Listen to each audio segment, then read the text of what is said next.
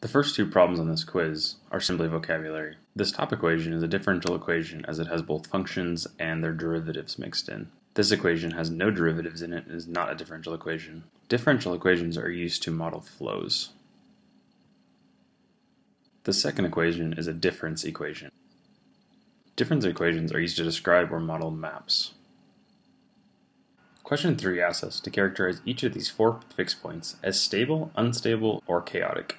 As it makes no sense to have a chaotic fixed point, we can eliminate this choice from all of the questions. To analyze whether these fixed points are stable or unstable, we need to know whether a small perturbation near the fixed point grows or shrinks.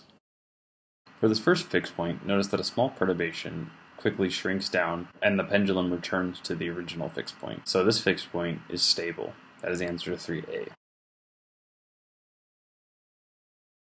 For this fixed point, in figure 1b, notice that the small perturbation caused by my finger rapidly grows. That means this fixed point is unstable. That is the answer to 3b.